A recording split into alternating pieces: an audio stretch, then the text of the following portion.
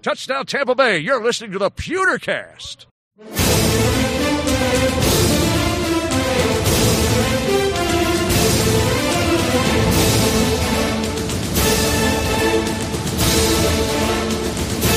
Welcome to the Pewtercast. This is our final thought show for the Bucs at the Bears, and boy, oh boy, do we have some final thoughts for you guys. I am Brent Allen, your host, and joining me, as always, is my co-host, Ren, lip-syncing Daxed. Ren, how you doing, buddy? I am Milli Vanillion. You are. I'm good, man. I have some news right off the top of the show. Uh-oh. Yep. Nothing. I'm leaving the show. I just want everyone to know. It's a surprise to Brent. No, the flags will be actually going out tomorrow. Nice. I finally figured out a way, or really what I did was I plucked up the courage to finally go to Cheryl and go, yeah, I'm going to take about half our mortgage payment and spend it on postage for flags? What? Flags? Buccaneer flags? I'm sorry, what did you say? Buccaneer flags? No. She was understanding, as she always is, which is always really cool. And I know you're appreciative of Penny to be able, to give up a lot of your nights to do this. And Cheryl's never had a problem with it. She's always been cool with it, probably because, she doesn't want to talk to me anymore for the rest of the day, which is fine. I'm like a kid. Like, why your bedtime's 9 o'clock? Mm-hmm. Because I'm done with you. So anyway, everything's stuffed. They're labeled. The flags are in there. The little pamphlets that Brent typed up, I printed them out. They're in there. The return address labels are on there. So I'm going to be taking them to the post office tomorrow morning before Cheryl goes to work, and slap that on the credit card. There you go. And, so everyone, why don't you remind everybody how they can contribute to your postage fund if they are one of the few who are going to be, or many, I suppose, actually, who are receiving those? Everybody knows already.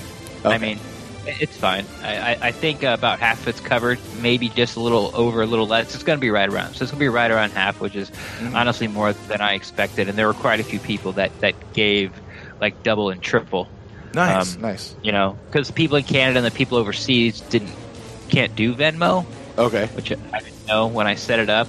And so whatever, it's no big deal. It's just basically because the reason I'm opening with this because I've been getting a lot of DMs like, hey, buddy, those flags, are they out yet? Hey, guy, you got those flags? What's going on? And like I said, it was just me just having to finally go to Cheryl and go, we got to make this happen. Sure. Yeah. Sure. But the flags are going out, though. Yeah, or I could have just done it and waited, I guess, a month. And then, then the bill comes. Then the bill comes. What's this? $350 charge for the U.S. Postal Service. I mailed your mom some avocados. No, stop there. You mailed her mom. No, $350 would cover it. Hi-oh! Oh, well, with that, on today's show, now that we've had some time to cool down from Sunday, which the Instant Cash Show, if you guys haven't heard, it was a good one. Boy, it was a doozy.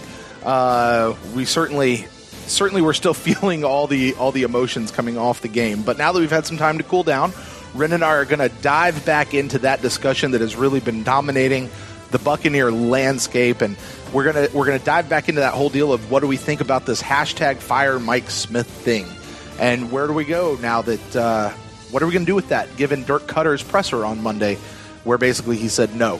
And then we're going to wrap up this episode with our final thoughts and grades for the game, which I'm guessing for anyone who watched the game probably right now, before we ever get to it, can go ahead and guess what those grades will be.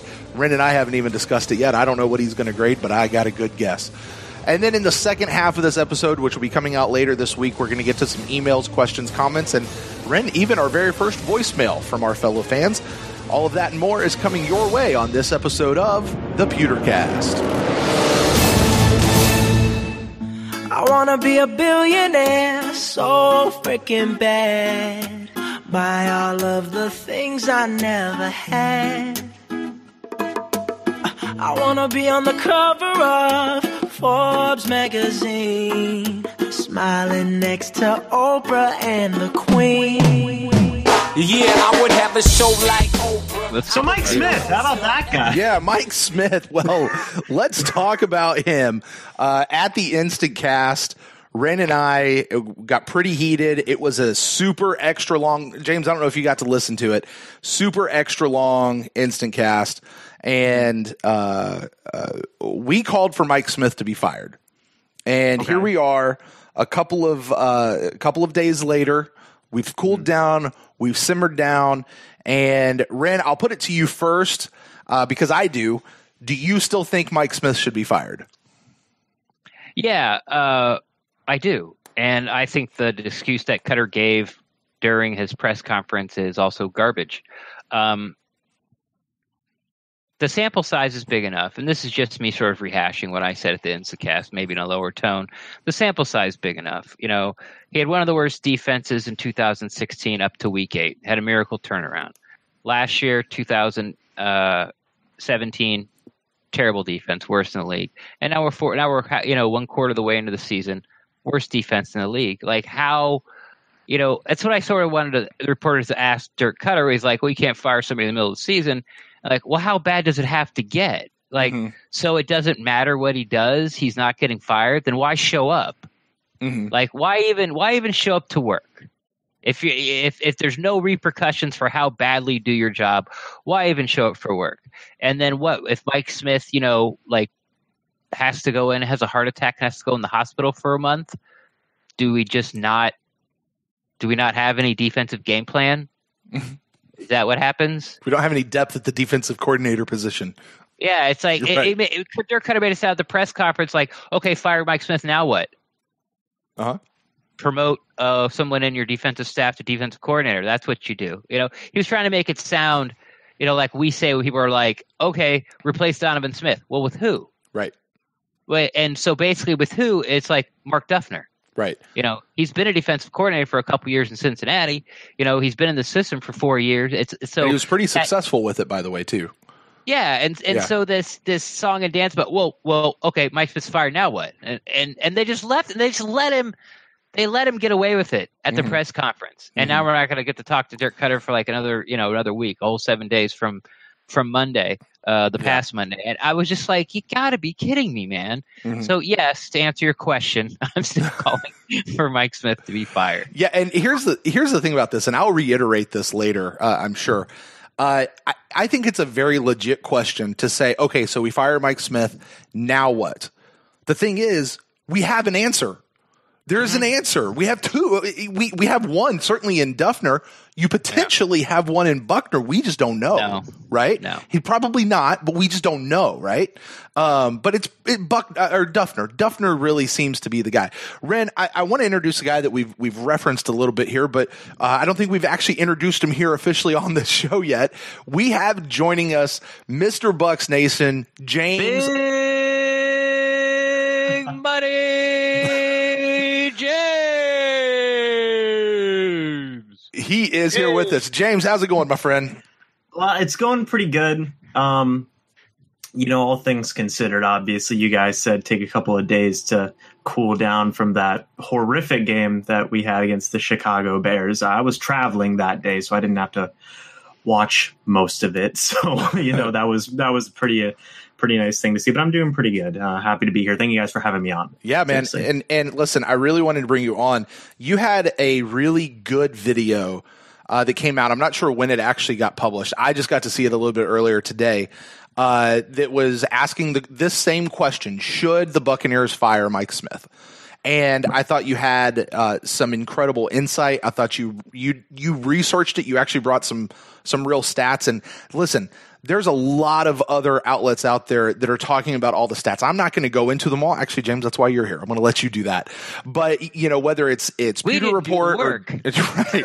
No, it's whether it's Pewter Report or James Allman or Jenna Lane or James or any of these other sites out there.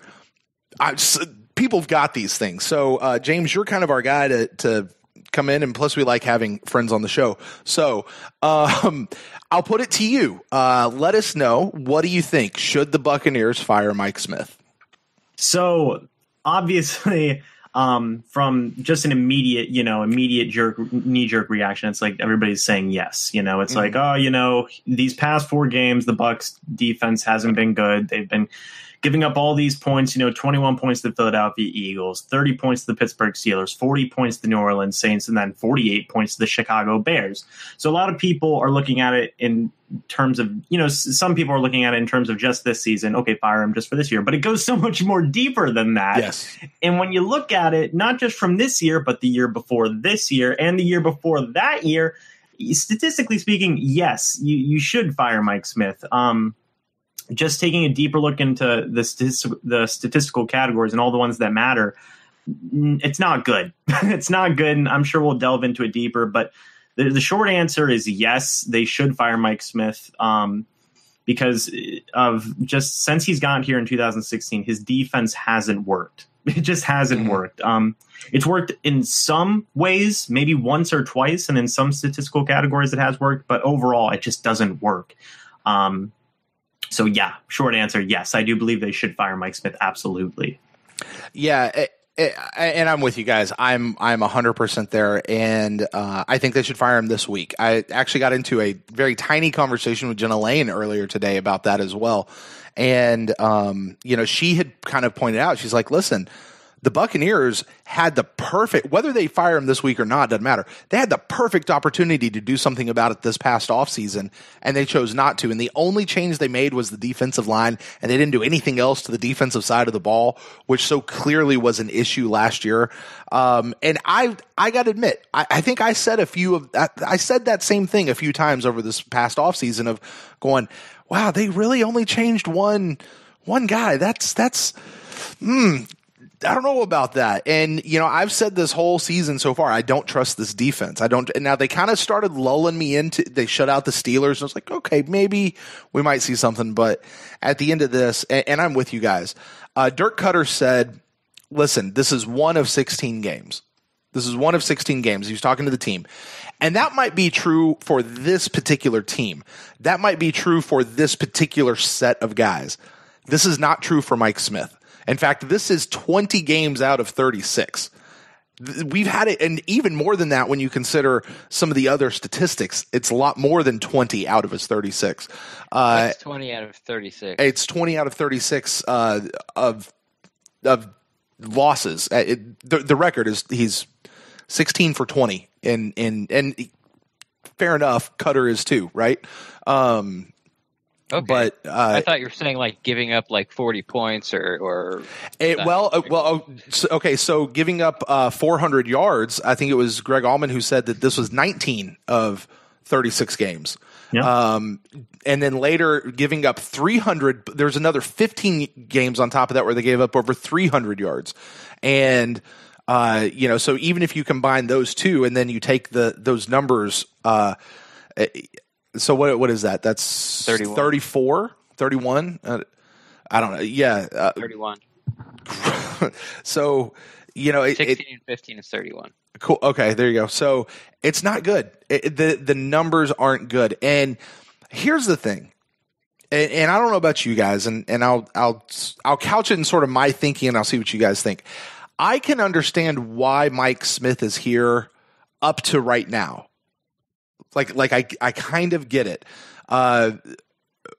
First year we had a very bad first half, went into the bye, they fixed it, they came out and they had that 5-game winning streak, and I think they might have won even one more after that, mostly on the back of the defense. So yay. And then we re-signed Mike Smith for 2 years. Best offseason free agent non-player signing ever. And then the defense second year completely fell on the face the entire season. But you could kind of blame the guys, right? I mean, they did. Right. Well, we did too, Ren.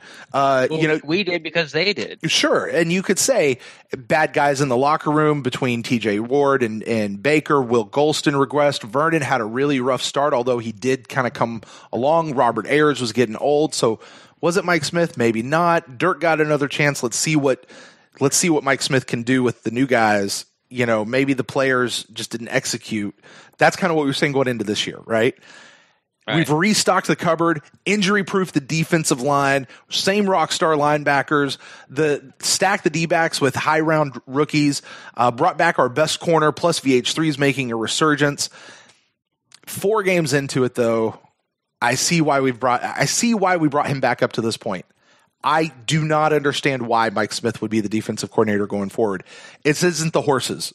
It has nothing to do with the players. It's not injuries. Everybody's dealing with injuries. It's not rookies. Everybody has rookies. This isn't poor execution at this point. There's something larger. And I don't see a reason for Mike Smith to go forward.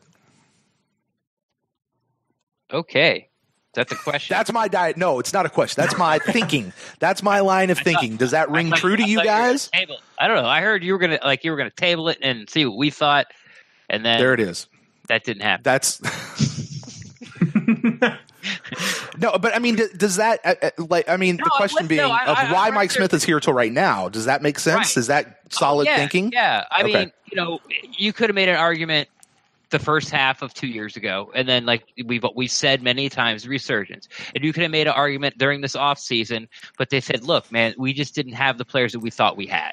Mm-hmm. The guys we brought in aren't the guys that we thought we brought in, and we're going to make this huge movement to get tougher up the middle offense on the offense side of the ball, on the defense side of the ball. This is going to be a whole new movement. And they come out and they shit the bed. They have shit the bed every single week. Mm-hmm. They have. Just because you beat the Saints 48-40 doesn't mean you played good defensive football. Mm-hmm. Like they let the Eagles get back into it. And then, the Steelers game, which wasn't necessarily their fault because one of those touchdowns was scored by the Pittsburgh's defense, but one of those turnovers was inside the 5-yard line, and the Steelers went all the way down the field and scored. And then don't forget that the Steelers went all the way down the field and scored right before halftime in less than 2 minutes. So it's, if what you're hanging your hat on in these first 4 games, they shut the Steelers out on Monday night, the second half. A team that's only won 1 game that was against you, that's enough. That's nothing to hang your hat on. Right. Like it's just not. I'm with you. You can make excuses till now. This was, like I said before, the game itself, Chicago game. This is a litmus test. This is it. If the defense comes out and craps the bed here, then something has to change. And what made it worse is that we lost. Mm-hmm. You can kind of forgive a win. Like if we won 33-31, we'd be happy and be like, man, this defense really needs to come around. Mm-hmm. But when you give up 6 passing TDs to Mitch Trubisky, 5 in the first half where they only had to punt 1 time, they only had to, between the Pittsburgh game and Chicago game, 4 punts total. Mm-hmm. You know how many 3-and-outs they had? 2. And they were both in the first, and they were both like in the first quarter, maybe even the first. No, not the first possession, because it was the second possession in Chicago. Like, it's not good. And I've always liked Dirk Cutter because he'll tell you the truth. You ask him a question, he'll tell you the truth if he's willing to answer it. And he answered it, and his answer is, it's terrible. It's a terrible answer. It's a bullcrap answer. It's a cop-out answer, and I think he knows it. Like, I hope he comes on. I hope he does his coach show this Friday. Yeah, where he comes on the local radio station, because I'm calling and I'm going to ask him that. I'm not sure what I'm going to ask him. Do you think I'm a toilet? Because why are you peeing in me or peeing on me? Like I don't know, but I'm going to throw him a hard question. I hope he comes on, and the next time he comes on, I'm going to throw him the hard question because he'll be at least on the Friday before the Falcons game, hopefully. Sure. Anyway. The point being, and the reason James is here, is we can sit here and rant and rave and talk about this and that, but James did a deep dive in the statistics, and I would like to hear what he found sort of to back up, because right now we're just rambling. I'm rambling louder more than everybody else, but for the people that are like, well, yeah, but and have been convinced to. It's like, well, what do you guys know? You never coached football. I think Dirk Cutter knows better, or the organization knows better, or Mike Smith knows defense better than you do, Ren. Well, yeah, but it's also not my job, and I'm not getting paid a lot of money to do it either. So, if you will, James, can you tell us some of the findings that you found when you started? I'm assuming you went back all the way to when Mike Smith first got here. Right. I went all the way back to 2016, Mike Smith's first year as the defensive coordinator. That was the first year Dirk Cutter got promoted as head coach. They went 9-7 that year. They went on that 5-game winning streak, like what you guys alluded to earlier. And during that 5-game winning streak, they had only 2 out of those 5 games where they gave up 300 or more yards in those 5 games. So you can, that was a very good stretch. That was a very good stretch for Mike Smith's defense. But taking a look at that, we're going to start with 2016. Taking a look at 2016 first, in terms of rushing yards per game, the Buccaneers defense ranked 22nd in the league. Now, when I was analyzing these stats, what I considered average, and I was being generous, I considered ranked 15 all the way down to 19 as average. Anything below that's bottom half in the league, in my opinion. So in terms of rushing yards per game, they ranked 22nd. In terms of passing yards per game, they, again, ranked 22nd. In points per game, they ranked 15th. And in total yards per game, they ranked 23rd. So it's either average or below average in all of the yards categories. And even in the points categories, it's average at best. But all in all, as a first year, you could say, okay, we can have some improvement. We'll build off this next year in the system. So it's not fireable, those stats. No, You'd like absolutely. to have it better, but, you can live with it, especially if you're winning. Yeah, absolutely. And then even there was even some positives. In third down completion percentage, the Buccaneers were number 1. So teams were not completing third downs going up against Tampa Bay Buccaneers. They were the best at stopping opponents on third down. For sacks, I remember that. Ranked, yeah. Right. And on sacks, they were ranked 10th. That's pretty good. In forced punts, they were ranked 21st. In penalties, they were ranked 28th. Penalties are ranked 28th. That's to me is kind of a disciplinary issue. But in takeaways, they were ranked 3rd that year. They were ranked 3rd in takeaways. Yeah. And that's how they won that 5-game win streak. Let's face it. Right. They were forcing a ton of takeaways, but this they weren't really stopping people. They were getting really timely takeaways. Right. And this to me is the peak type of Mike Smith defense that we've heard of since he came to the Bucs. The defense that we had heard was the bend but don't break defense. We're going to give up a ton of yards, but hey, at least we'll stop them. They won't be scoring touchdowns. They won't be scoring a ton of points, but we'll give up a ton of yards. And it kind of, I'm using quotations there, it kind of worked in a way. They were average at points per games. And then you get to 2017 and things get a lot worse. A lot worse. In rushing yards per game, a slight regression, 23rd.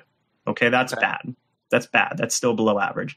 Passing yards per game, 32nd. Worst in the league. This was the year they went 5-11, second year in Mike Smith's system.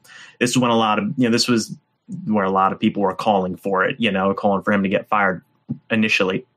Points per game, they were ranked 24th in the league, another below average. Total yards per game, 32nd. Third down completion percentage, they were last in the league. Penalties, they were 21st. Sacks, 32nd. Forced punts, 32nd. And still, in takeaways, they ranked 8th that year. So takeaways takeaways didn't even matter. They didn't matter, apparently, because looking at all these yard statistics, they were one of the worst defenses. So they went from second and third down completion percentage to last. They went from number 1 in third down completion percentage to last. Right. They went from 10th in sacks to last. Like I was saying, in 2016, they went from first in third down completion percentage all the way to last in 2017 in third down completion percentage. They went from number 1 all the way to dead last in 1 year. In 1 year. And with supposedly improved players. They spent draft picks there. They brought in, free agents. And it's funny you say that because I even took the liberty of seeing who started the majority of games between the 2016 and the 2017 season. And there was only 4 differences. Bradley McDougall was replaced by Justin Evans. Vernon Hargreaves was replaced by Ryan Smith because Vernon Hargreaves had sustained an injury.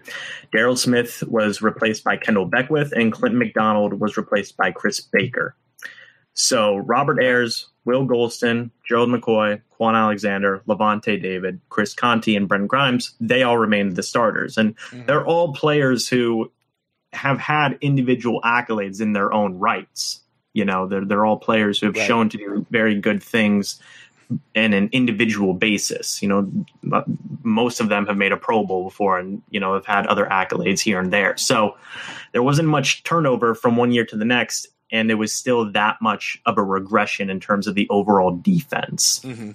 So, and, you know, and I remember that because, you know, when Chris Baker got signed, everybody thought it was like the best thing that could have happened for the Bucs. All the media guys did, the fans did, we did here at the Pewtercast. The national speaking pundits thought it was great, and then T.J. Ward gets signed there at the late in training camp, and oh my God, this just sealed our secondary. This team is going to be unstoppable. You know, bigger up the middle, like this is great, and we scratched our heads for 16 games, going, what the what's going on? Okay, not 16, 15, because let's be honest, that first game against the Chicago Bears after the hurricane was awesome. Right. Nothing after that. Right. So, you know, it's not a situation of, oh, well, because I know a lot of people will say, oh, well, the players just didn't know the system and whatnot. You know, it's like, oh, they need time to learn the system. Majority, over 50% of the starters were still there from one year to the next. That shouldn't be that much of a difference, and yet it just had horrible regression. And then looking right now into 2018, still painting a not very good picture. Some things are better in terms of rushing yards per game. The Buccaneers are 6th overall. They have the 6th overall best rushing defense so far. I've been pleasantly surprised by that because I've gone back and watched the games. It feels like it's a lot worse, but then you go back and watch it, and there's lots of like negative runs, tackle for losses, runs that are for like 3 yards or less that are in there that you sort of forget about. You know, they bottled up Howard, and I know Tariq Cohen's final numbers don't show it, but when he stayed between the tackles, they did a good job. The problem was, hey, what a shock. Quan Alexander wasn't in his run gap, and he bounced it outside. No one's there. Right. The big problem with 2018 so far still continues to be the passing offense. In passing yards per game, the Buccaneers, 32nd. Points per game, 32nd. Total yards per game, 31st. The only team that they're ahead of at this point is the Kansas City Chiefs. Again, there are still some positives. In third down completion percentage, they rank 14th, so average at best. In penalties, they're 25th. In sacks, they're 26th. And in forced punts, they're 26th as well. And in takeaways, they still showed regression in that category as well. They're now down to 17th.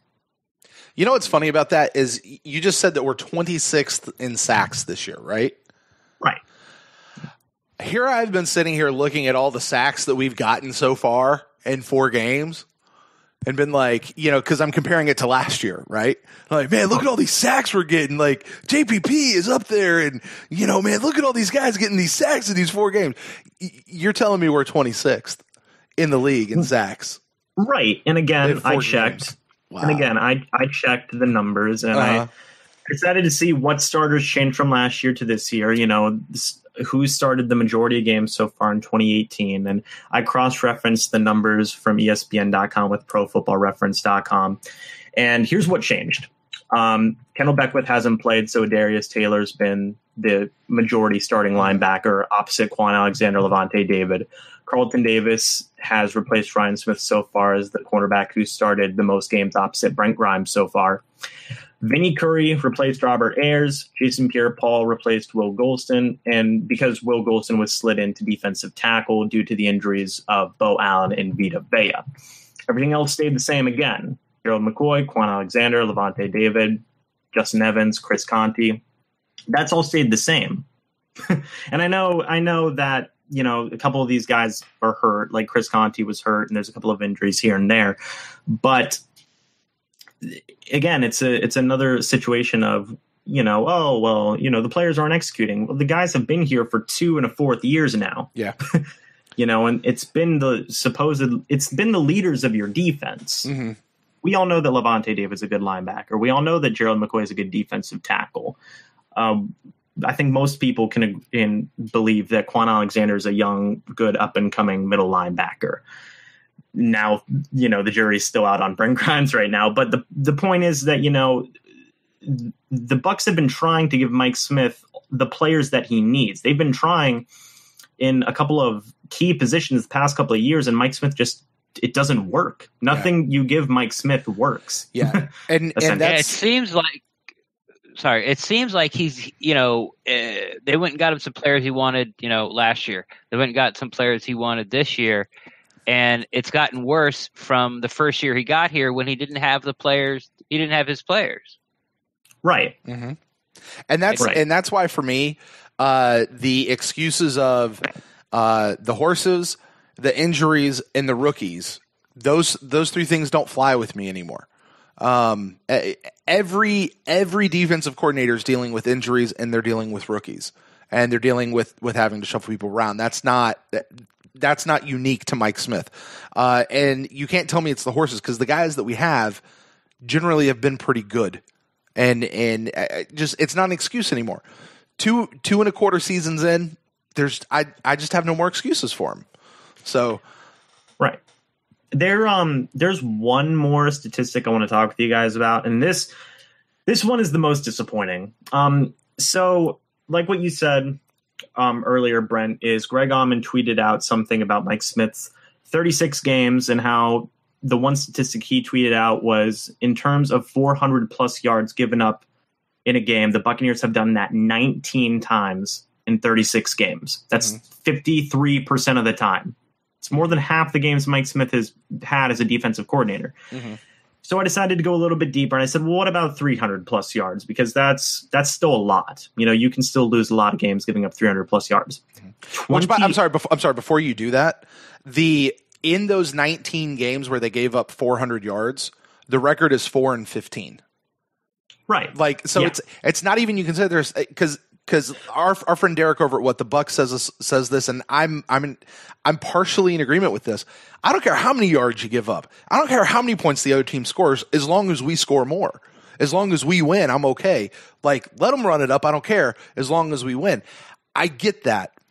But in this situation, the record's 4-15. We're not winning when the other team score over 400 yards. Sorry, I just wanted to put that out there. Go ahead. Sorry. So for 300 plus yards, given up in a game, and you can still lose a lot of games like that, 28 out of 36 games, 78% of the games that Mike Smith has had as the Buccaneers defensive coordinator, he's given up 300 plus yards 78% of those games. And then we looked at the statistic that Greg Auman pointed out, 30 plus points given up in 36 games was 13 out of 36, 36%. So I said, okay, well, let's drop down that number to 24 plus points a game. That's still giving up a lot of points per game, right? Mm-hmm. Mm-hmm. That's 20 out of 36 games, 56%, more than half. So this Ben. So why isn't he fired? I mean, this is I think we're all in agreement here, but let's kind of turn the page and why? Why is he not fired? Let's try it this way. Give me a reason why Mike Smith should stay. Give me an excuse. If I could, the only excuse that I could possibly come to a conclusion of is you could blame the secondary coaches, because the one common theme that has been present since 2016 is the Buccaneers have had either below average or worst in the league passing defense. That's it. Mm-hmm. They've been the worst at passing defense. 2 years, 2017 and 2018, they've been the worst passing defense so far. So if I was Dirk Cutter or, and I wanted to save Mike Smith or whatever, I would probably point the finger to the secondary coaches. We talked about earlier about how, Jay Hayes was fired. Well, now we may be looking at a situation where Mike Smith again gets saved and they might fire the secondary coaches. That's the only plausible situation I could see that would be an excuse to keep Mike Smith around. Me personally, there's no excuse, but yeah, I got something. And trying to get into Dirk Cutter's mind, because third moon. What? Venus is in the third moon. No. I just understood what you just said there. Everybody knows that. Yeah. And I think this is a bad excuse. I don't agree with this excuse, and philosophically, I disagree with this. However, trying to think of why Dirk Cutter may not have fired him yet is he owes him money. No, because let me tell you what I don't think it is. I don't think it's because they're friends. I don't think it's because it's about relationships. Dirk Cutter came out and he very clearly said, "This is not about relationships. This is a business." And the way he said that, I believe him. Like, I really do. Like, I thought he was going to fire him Monday. I thought he was too. When he came out and he goes, I don't like to make, announcements at the beginning, but I'm going to go ahead and do that today. I'm like, oh, God, here it comes. Yeah, I did too. Here it comes. But, he asked the question, and Ren, you referenced this earlier. So we get rid of Mike Smith, then what? The answer for us would be you promote Duffner, you promote maybe one of the other guys. I'm going to say Duffner. Go get a Twinkie. Who gives a shit? Just fire the guy. Exactly. But his, and I think his thinking is that, can Duffner do it better than Mike Smith? Or is whoever they would put in there, would they do it better than Mike Smith? Who has it's that who has the best chance of winning? Well, according to James and his statistics, you can't do it worse. No, you can't. You don't have a lot to lose at this point. Because you're right. It's either who has the best opportunity to make it go better, and it sounds, at least as of Monday, because I do want to point this out. Remember, they picked up Jay Hayes' contract, picked up the option, and then 40 days later they fired him. I'm not saying it's going to be 40 days, but what if it's 4 days? They came out on Monday and said, we're going to stay here. But he and Jason and the Glazers and whoever have those conversations. They do the introspection and the dissection or whatever they call it. It's still conceivable Mike Smith could be gone here by the end of the week because the players aren't going to be here till next week. It's possible. I don't think it's going to happen. Let me be clear. I don't think that's what's going to happen. I think Mike Smith will stay at this point, but I'm not ready to just say hands down Mike Smith is absolutely staying because that's what Dirk Cutter said, because I don't think that's necessarily the case either. That's a good point, because they don't like to make James. They don't like to make rash decisions. James, would you like to come back on our show anytime soon? We'll be nice. I'll just hang out. You guys 57th Lord Beastmaster. That's a good point, because they don't like to make brash decisions. Jason, we saw it on Hard Knocks last year, where they almost cut Bobo Wilson because he went to Miami. Right. Remember that? Yep. So now in this introspective thing where maybe it's another situation, because I believe that Jason Light had to actually talk Mike Smith into talk Dirk Cutter into firing Jay Hayes. And now, we might have this meeting where it's like, Mike Smith, hey, am I fired? Not yet, but, we haven't done our internal evaluation yet. Right. So, you might be right. But I would like to bring something up that I have just remembered that I said way back in the off season. Okay.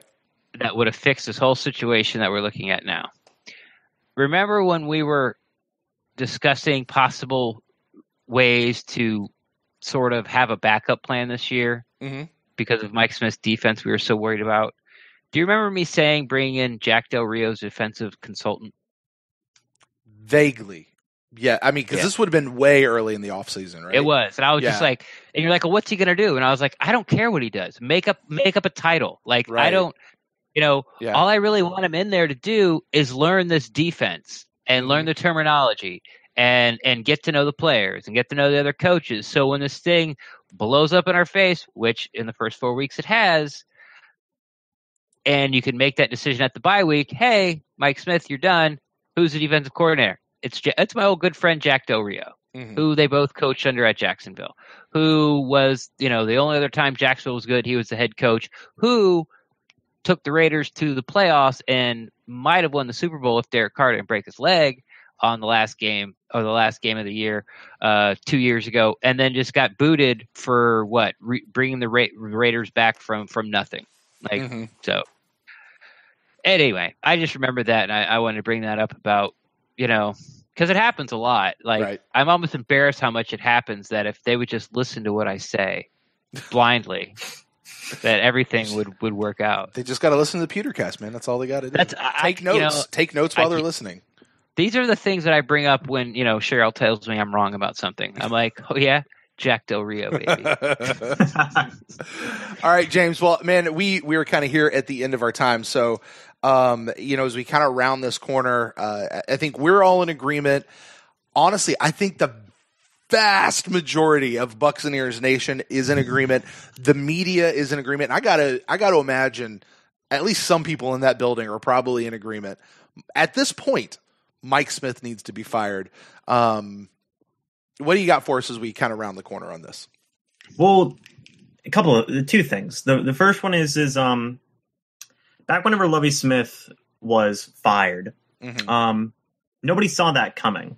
And even Lovie Smith didn't even see it coming. He thought he was going to stay. And the Glazers kind of overruled the decision, I believe was around the consequences of what had happened, and they ended up getting rid of him. We might see a similar situation, possibly. I don't know. But one thing I will say about Dirk Cutter so far is when he sees something that is a problem, he will correct it, but he won't exactly be the happiest in press conferences when he is asked about it. Like play calling. He gave up play calling. He didn't have to do that, but he did. He gave up play calling to Todd Monken because he knew it was the right move. People asked him about it, and he got all defensive and very upset about it. Now, the main problem is the defense. People asked him about it, and he got all defensive about it and came out and tried to deflect it.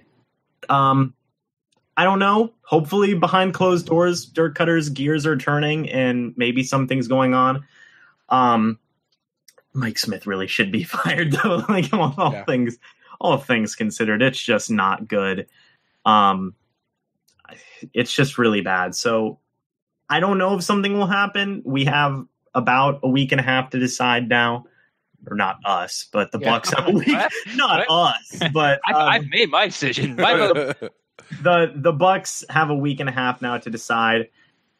I can guarantee you that the Glazers and Jason Light, because those are the guys who they're the guys who are going to be making this decision at the end of the day. They're talking about it. They have to be. Yeah. Yeah. Because if we can easily look up the statistics and all the numbers and whatnot, the Glazers have been paying attention to the statistics just as much, and they'll talk with Jason Light about that, and it'll break down whoever decides to be broken down. I just can't see so the Glazers walk into Jason Light's office with these stats and plop them on his desk, and they go, and this is kind of like what I did with you guys. They go, convince me otherwise. Like, what's Jason Light going to say? He's a really nice guy. Yeah, I mean, I can't think of anything there's nothing a lot of rookies. Okay, other teams play rookies. A lot of injuries. Other teams but I guess this could be in his defense because Atlanta's going to have to outscore people like 40. Atlanta's got to put up 45 points, so they got no chance. I mean, they've lost both their safeties and one of their linebackers, and they're all really good. So once again, bent the over next Sunday.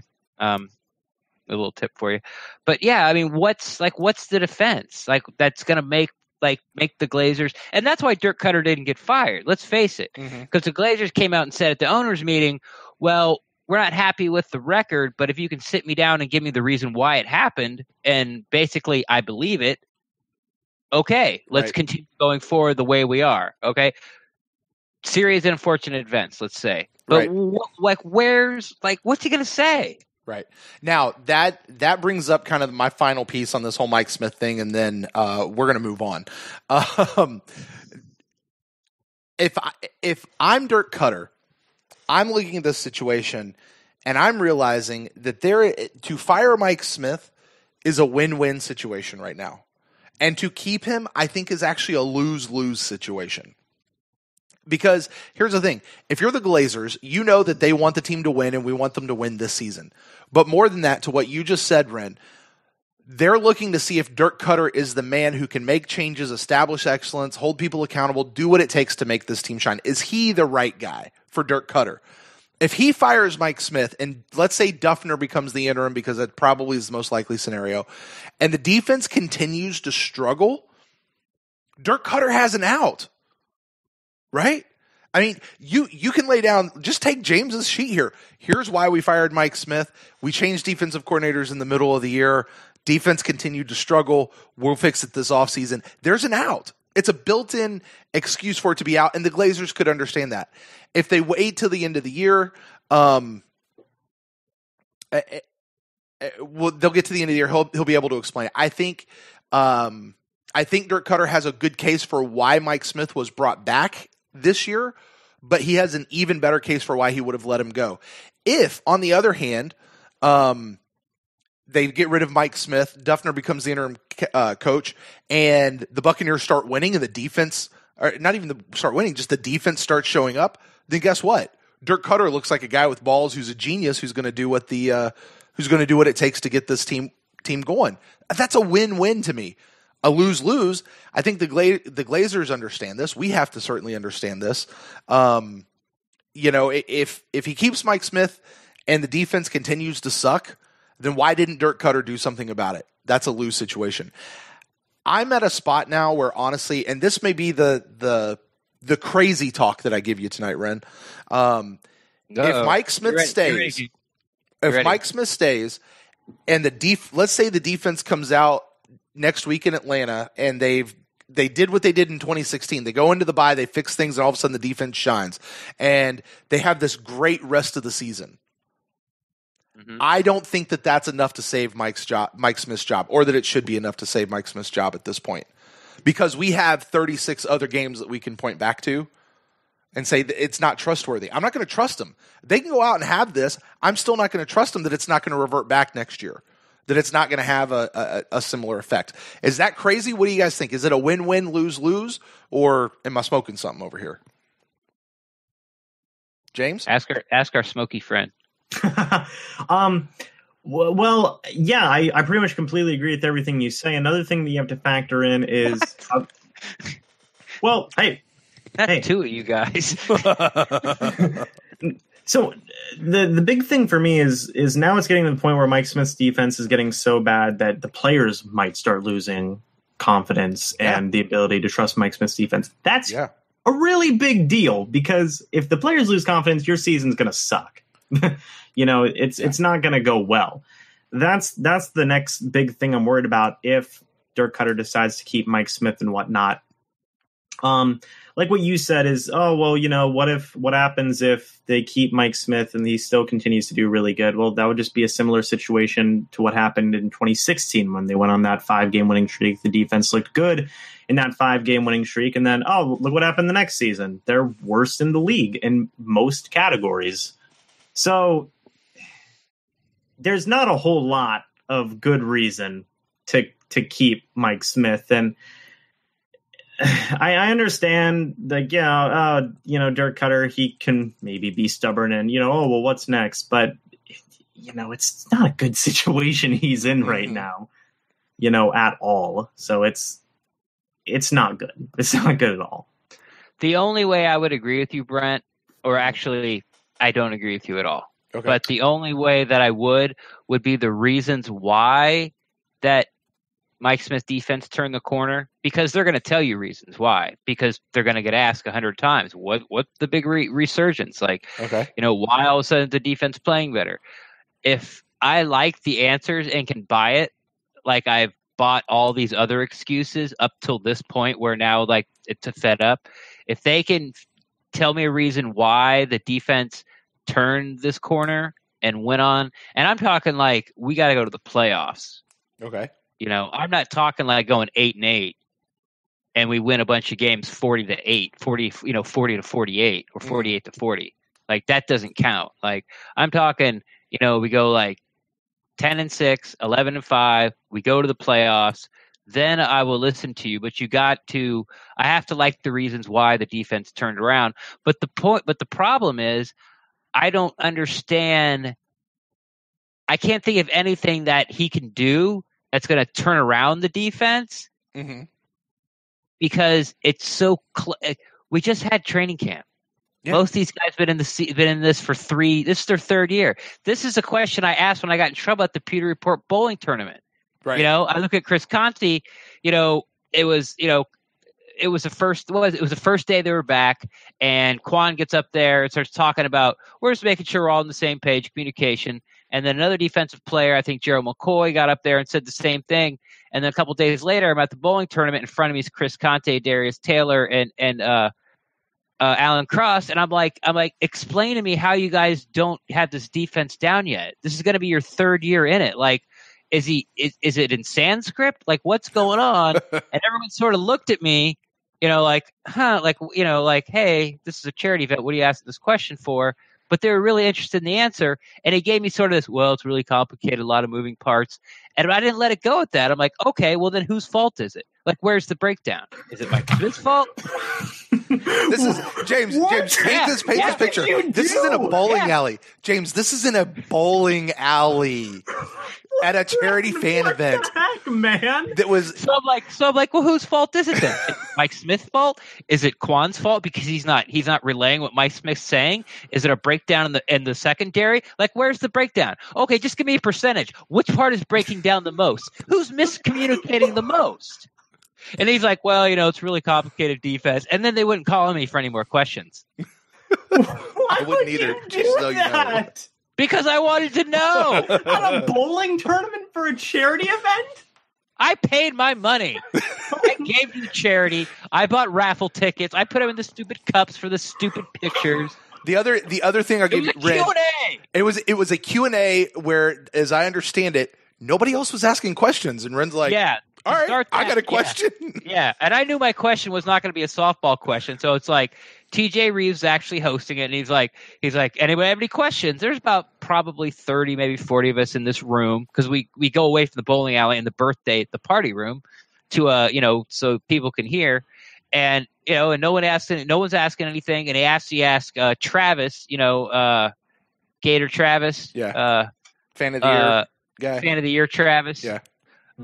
And Travis like, nope, I'm good. So I look around a little more. So I'm like, okay, well, here it comes. Here's my question. It's a slider.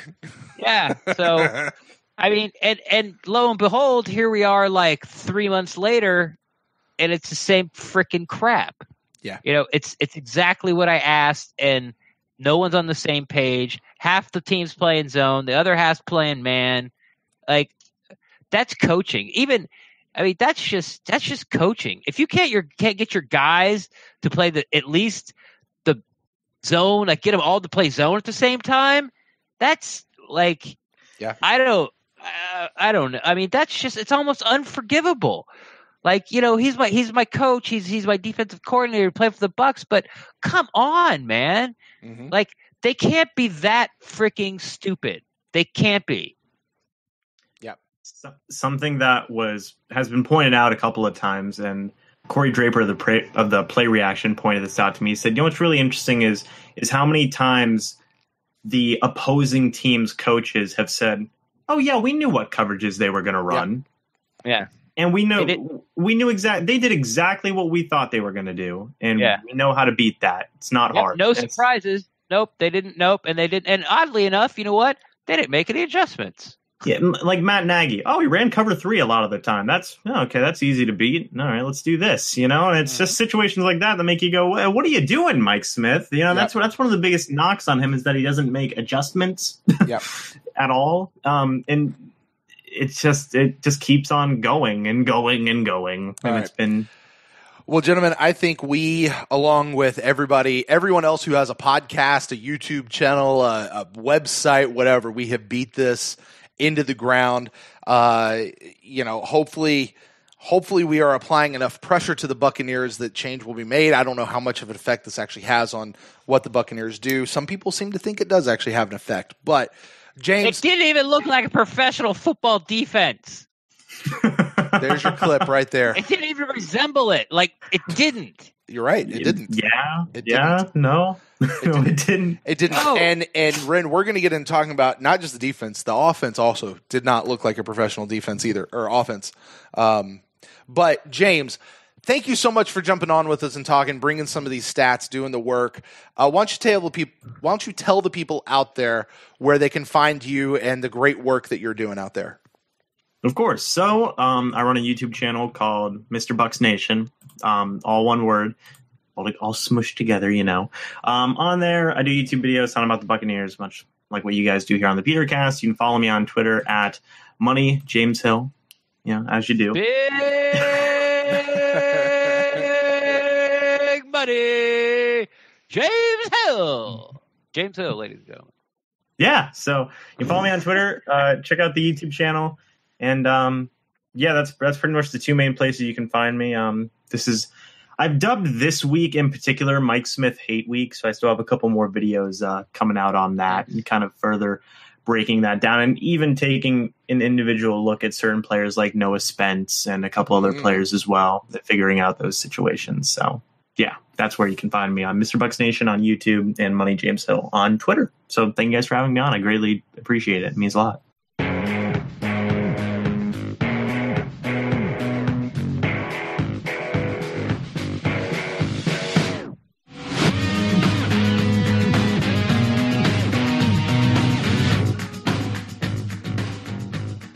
Now it's time for us to kind of put to rest the Mike Smith thing for a while, Ren, and turn our attention really kind of towards the rest of the game. Through the instant cast, and so far even in this episode, it seems like that's the only topic that we've really been covering, but there's a whole lot of other football to go through. So this is our final thoughts. I'll put it out to you first, man. What other thoughts do you have about the game, about the team from this past week? And we'll get through that and then get to our grades for the game as we close out the show tonight. Oh God, I don't even care. It was just so bad. I mean, really. I mean, what is there to talk about? I mean, the defense was the story. Mike Smith's the story. We're not going to talk about that anymore. I mean, overall, it was crappy. It was like, Fitzpatrick didn't look good. Was seeing ghosts throwing up his back feet. Dumb penalties. Beninock decided not to block people again. Mike Evans had another drop. It's like, what is there? Jameis got in. They're putting their whole defensive backfield like on the first down marker. It was like, all right, go ahead, complete it for 7 yards. We're up, 19 touchdowns. Go right ahead. It was just like, whatever. It was just, it's almost if the Bucs were like 6-1 and had this game, it's one of those games where like we're not even going to look at the film. Like, don't worry about it, forget it. We're moving on. Mm-hmm. Like, it's an aberration. It's one of those clunker games. But at 2-2, where the defense have given up, it's the first game where the offense couldn't bail them out. Almost bailed them out at Pittsburgh. Bailed them out the first 2 weeks. Offense couldn't bail them out, and it was just so ugly. So no, I don't. So well, and this is where I want to go to because I'm not settled on this yet, and it's concerning to me. What's that? Is after a couple of days of thinking about this, at the end, you know what I kind of say? Yeah, the defense sucked, and the defense was way worse than I ever thought they would be in this past particular game. But I can't say that I'm shocked or that it surprises me because this is what we've experienced for the last 2 years and change, 2.25 seasons. And I've said since game one, I don't trust this defense. I haven't trusted them. A couple of days later, thinking about it, what concerns me far more about this game is what happened to the offense. And not just what's been happening to the offense in this particular game, Ren, but what happened to the offense against the Steelers. Because the offense didn't look amazing and shut down and great against the Steelers. There was that great, they looked amazing at New Orleans, and they did pretty damn good against the Eagles. So what's going on and what's happening right now with our offense where it's never getting going? And, I mean, even on the offensive line. Getting going. What are you talking about? They scored almost every time they had the ball in the second half versus Pittsburgh. They put up, 10 points? No, they put up 7 points in the first two drives in the first quarter, and then they turned the ball over 4 times in the second. Like, what's so? I mean, they moved the ball and put up points in the Pittsburgh game. They had 4 turnovers in one quarter. They scored every other quarter besides that. Like, what are you talking about? Okay, so there's the Pittsburgh game, but then there's this game. All right, so Yeah, okay, this game that after you go out for 2 times and they didn't look good. They went 3 and out, then like 6 and out, then 3 and out. Next time they come out on the field, they're down 28-0. What are you gonna like? What do you? I don't.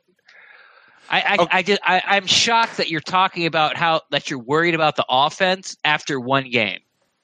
After one game where they didn't show up, where the defense couldn't stop a high school team. Well, I mean, because I sit back and I'm watching people like Ali Marpet, who he had a couple of really good plays, but for the most part, he had a really tough day. Caleb Benenoch was a swinging door. DeMar Dotson couldn't stop anything on the edge. DeMar Dotson he couldn't stop the best defensive player in the league. Agreed. Sure. Donovan Smith over on the other side couldn't hold a block long enough to save his life. Like it was a complete and entire breakdown. Sure. You're making it sound like there was 19 sacks in this game. Kind of felt like it. I got to tell you, but no. But I mean, but these guys couldn't get anything going. They went down the field a few times. I mean, they got inside. Look, under Fitzpatrick, the offense didn't look good, and I'm saying it's because of Fitzpatrick. He short hop balls to people. He overthrew people. He was seeing ghosts. Now, the running game didn't help, but I don't think the running game was as bad as – and it's been like this throughout the first 3 games. The running game isn't as bad. I would say this is what I would say. Look at the running game in the first half of each of these 4 games and then tell me the numbers and tell me if it's bad.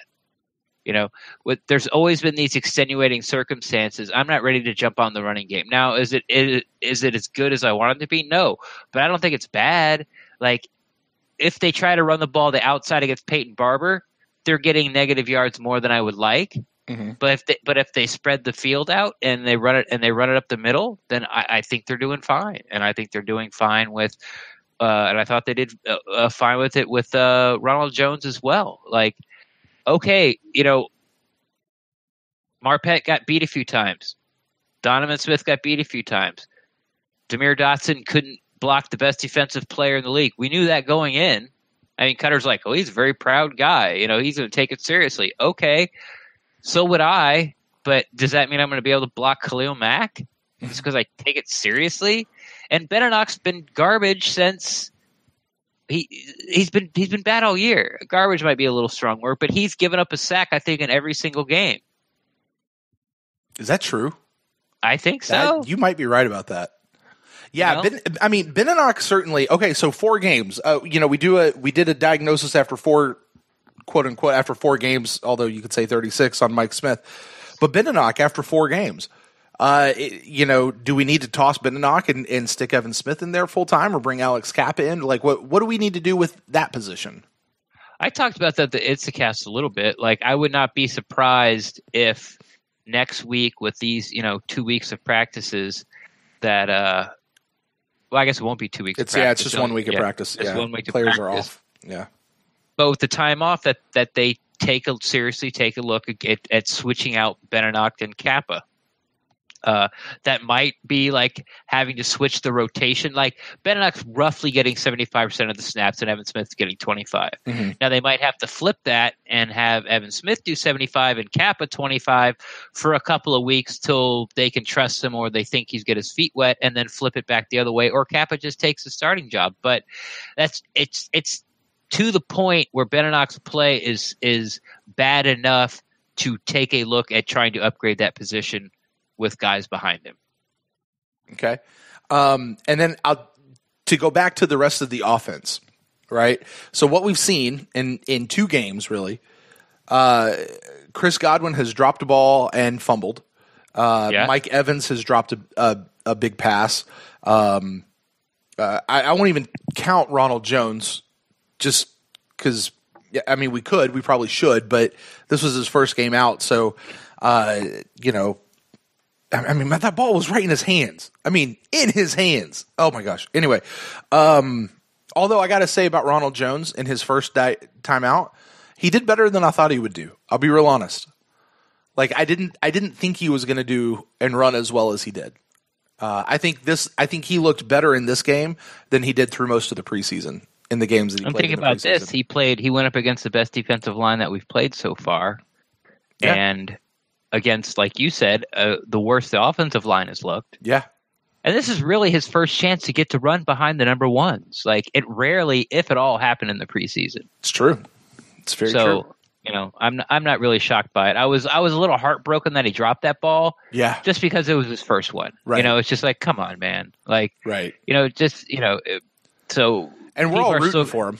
Like, we all want, we want him to be this thing, But because there's a fumble and a drop pass by Mike Evans, which really isn't an aberration. Mm-hmm. A drop pass by a guy who, the storyline was, hey, he can't catch.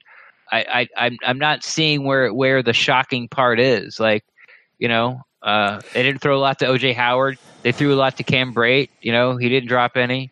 Mm-hmm. Adam Humphries, hey, James is back in. Time to put Adam Humphries and Cam Brate back in your fantasy lineups.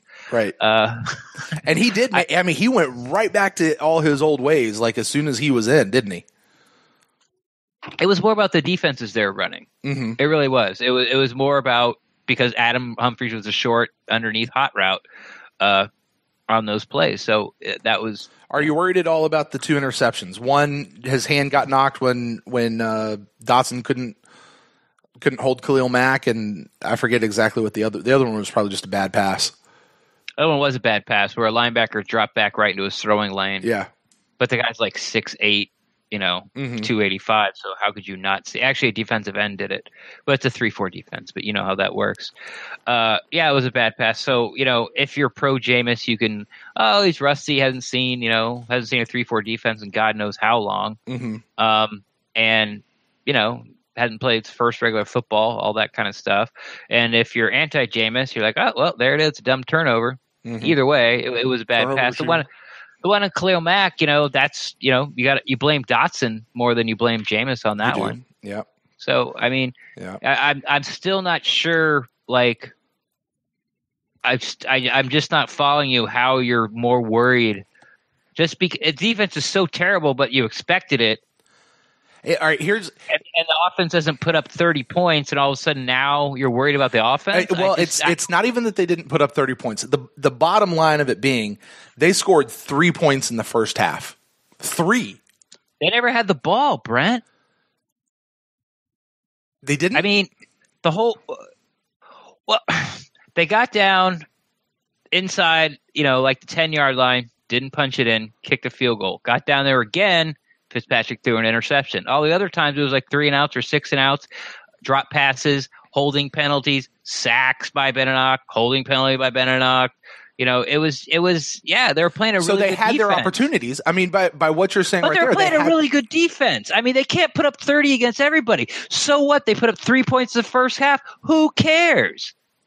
That doesn't. So what? Yeah, I just watched the Monday Night Football game. What was it? 17-10 at halftime. The Chiefs are 4-0. I mean, all right. It's like you've been spoiled after 3 games. Like, oh, what? Oh, we don't have 21 points by halftime. What's wrong with the offense? Ren, I 100% expect from here on out every single game that this offense goes out and the very first play, Deshaun Jackson runs for 64 yards for a touchdown. If that doesn't happen, the whole damn thing is lost.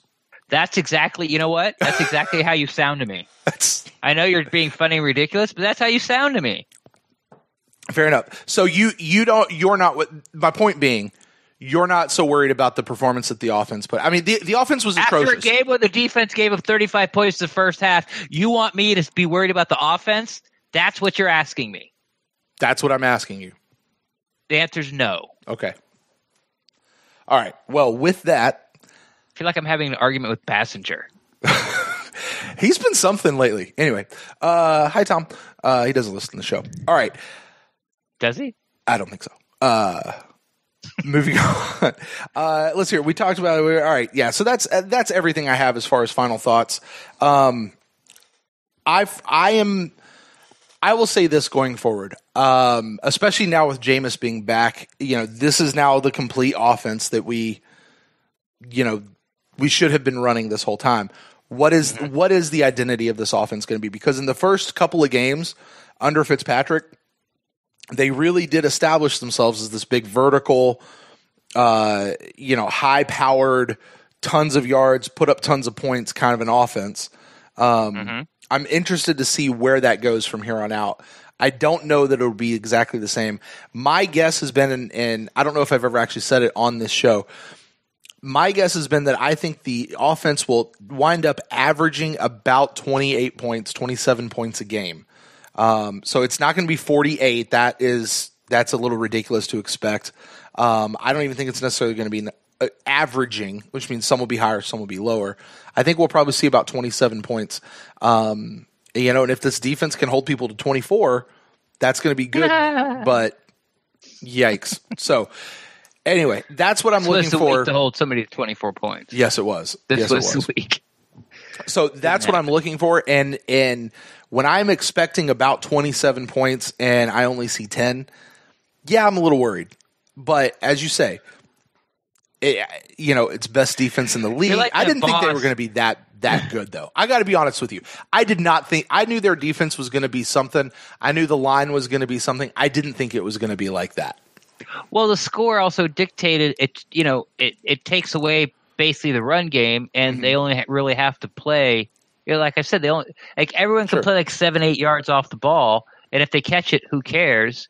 And then if a guy starts to settle in, you can break on the ball and try to make a play on it, because if he catches it, who cares? And then when you get the ball back, the defense can't stop you anyway, so you're going to go put more points up anyway. So judging the offense off the Bears game is just unfair, especially after what they did the first 3 weeks. All right. But this 27-point thing, I'm telling you, this is what I think is going to happen at the Atlanta game. Remember when we didn't have any starting running backs and we went in Carolina Monday night and they ran the ball with Chris Rogers like 32 times? Yeah. I think that's what we're going to see against Atlanta. They're going to try to keep the ball away from Atlanta because they can't stop them. So we're going to see a heavy dose of Rojo and Barber, and this is what I'm afraid of. I think that's going to be the scheme going in. Mm-hmm. And since we don't see this, this deep ball after deep ball, like a 12-yard reception when Fitzpatrick was quarterback was like the short one. Right. It was like 17 yards, 22 yards, 50 yards. But a lot of them were like 15, 16 yards. Because I did the stats. Like, if it's over 15 yards, you get a point for that. So, rarely were there like 7-yard receptions, unless it was like, 2nd and 4. They do a 7-yard reception, but it's a first down. But I'm afraid that fans aren't going to see this high-flying offense versus Atlanta. And if we play the game and if it tends up to be like 24-21, win or lose, here comes the people about Jameis can't run the offense as good as Fitzpatrick. Jameis is playing favorites. That's what I'm really looking for, is if Deshaun Jackson disappears again. Yeah. That's kind of what I'm looking for.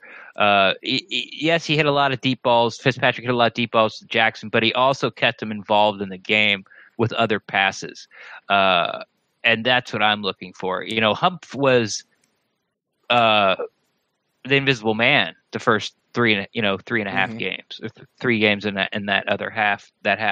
So if he starts getting all these catches, and if Brate might have to because of injury being in there, I'm not sure how I'm gonna feel about that. I'm gonna have to see if I'm going to start watching all 22, and if guys are open like deeper down the field or other places, and Jameis is like forcing the ball into Cam because he trusts him, and Cam doesn't get any extra yardage because he has to jump in the air over the linebacker, and the safety comes and blows him up in the back. I mean, how many times do I have to see like Cameron Brate get freaking speared? He doesn't get speared, but get like hit in the kidneys. I feel I've been watching it for like 8 years.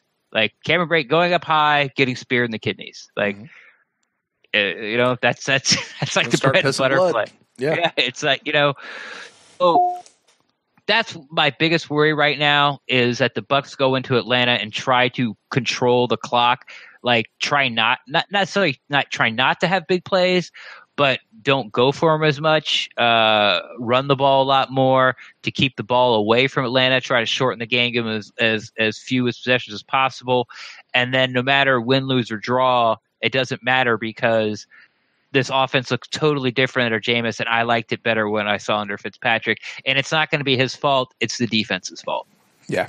And it was certainly the first couple of weeks under Fitzpatrick certainly were entertaining. Well, Ren, why don't we go ahead and get to our grades? How do you grade out the team, offense, defense, special teams, and then the team as a whole?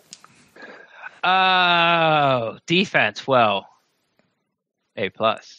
Yeah. it could on opposite day. Yeah, opposite day. Oppo day.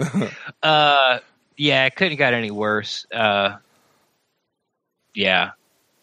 It's like think of 3 players that you could put Peter Preet does their most impressive list. Right. Just try to think of 3 players to put on for defense. For most JPP. impressive? JPP, yeah. That's it. Yeah, exactly. Like, who are the other 2? Yeah. You'd have to really look deep, and Vinny Curry had a pretty good game. And then after that, it has to be Levante David, and that's it. Like, and Levante David didn't have a spectacular. He had 7 tackles, but okay, the guy it was 2nd and 7. You tackle him 11 yards down the field. Whoopee! Right. Yay! You got to tackle. So defense. I'm gonna make this short because I feel like this is a long show. Defense F. Offense D. Special teams A. I guess. Can't really. No one returned anything. Made all their kicks. Didn't do anything special, so I guess I'll give him a B. Okay. There wasn't any long field goals.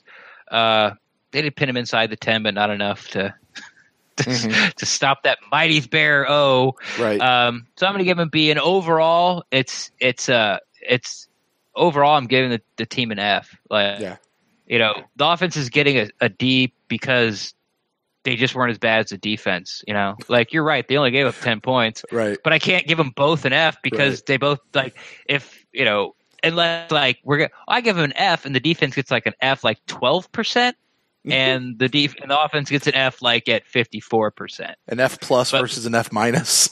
Yeah, but like super F minus, as in, your grade, you did so bad, your grade is over for the semester. You can't bring it up to anything. It's like you got a 6 out of 100. Just drop the class. We're done. Yeah, we're done. Sorry, should have studied. So I'm gonna, but overall, it's got to be an F. Even the special teams, that was just such a bad display. Mm-hmm. It was just so bad. I mean, they just didn't even look prepared. I mean, that's the saddest part about it. They didn't look like an NFL football team out there. Mm-hmm. They looked lost. Had no idea what they're doing. They just met each other 5 minutes before the game. Yeah.